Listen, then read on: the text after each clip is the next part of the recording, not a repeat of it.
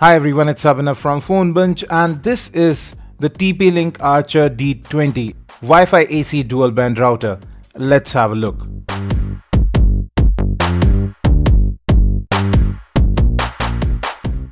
So the Archer D20 from TP-Link comes with pretty much every connectivity option. It is a ADSL2 Plus router, so you can use it as a modem for your landline connections.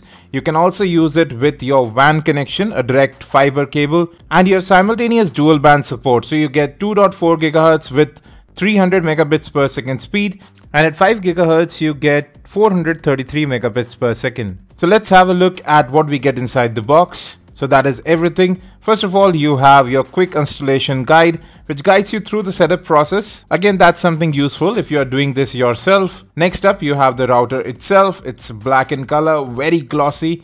And you have your adapter right there. It's a wall port adapter. You have two RJ11 cables to connect your phone line through the ADSL splitter and Ethernet cable right there as well. It's a bit short, but it gets the job done. So that's everything you get inside the box. Now I've been using this router for 2 odd weeks now. It gets scratched pretty easily and is a bit fingerprint magnet at the top too. But again, you won't be touching your router that often. It's easy enough to clean. Now on the sides you can see these cool vents to allow air in. And it remains pretty much cool throughout the operation. I never noticed any heating or anything like that. It works out very fine. It's quite efficient too. And you have 2 antennas here. So it's a dual antenna setup too. And you can move these antennas any way around.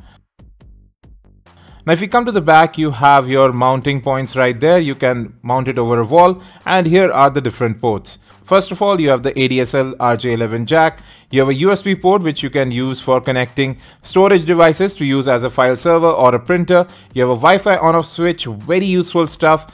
WPS reset switch right there, and you have 3 LAN ports, and the 4th one is a LAN or a WAN port. So if you're using a fiber connection, you would put into that power switch and the power connector.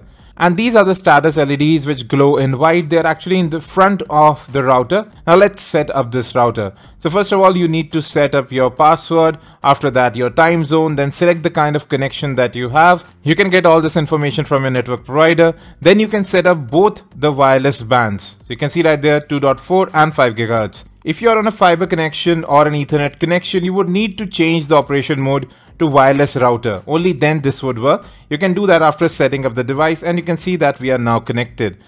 Now, one of the best things about this is you can use this as a file server as we are doing right now. Great speeds, the extra bandwidth definitely helps in that aspect, and I'm playing that video right from the storage which is connected to the router itself. Then you have parental controls available too. You can block particular words, content. You have bandwidth control available again. And you can also access devices based on their MAC addresses. Now after the setup, you'll be easily able to connect through either of the wireless networks on your device. They work simultaneously. And even when I went outside, it's about a floor down, you can see that the network reception was pretty good. Network speeds again were excellent. We got the complete throughput that we have. We have a 10 Mbps connection, and we were able to get that with both of the bands. There was no throttling here. So overall, in the 2 weeks that I've spent with this router, actually works out quite well. I haven't tested the DSL part because I don't have a DSL connection, but over a fiber connection, it works great. Well folks, that brings us to the end of this review. The Archer D20 from TP-Link performs quite well. It has great performance, great throughput, and good range as well over both the 2.4 GHz and 5 GHz wireless bands. And even on a wired connection, it performs great. I really like the functionality of using this as a file server or a print server, and there's a lot you can do with the interface, and it's pretty easy to set up. So if you were looking for a Wi-Fi AC router, or for that matter an ADSL Plus router as well, this would be worth a look when it becomes available. We'll be back with more. Don't forget to hit that subscribe and like button. Thanks for watching this video. If you have any questions about this or any other device, do mention those in the comment section. And as always, have a great day.